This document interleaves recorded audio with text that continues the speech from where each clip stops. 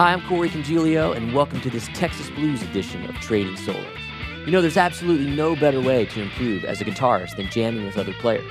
When you comp for another soloist, you become a better rhythm player and you pick up on new licks and ideas from their solos. When they comp for you, it's a great opportunity to try out your own ideas and get inspired by the groove the rhythm section's laying down. In this edition of Trading Solos, we'll jam together over 5 Texas blues grooves in a variety of keys and feels. I'll start by sharing some gear tips, techniques, and approaches to help you get that big Texas blues sound. For each of the 5 grooves, I'll show you a handful of licks and comping approaches that you can use. And then we'll take turns applying those ideas, soloing and comping for each other. Everything is tabbed and notated, and you'll have the backing tracks to work with on your own.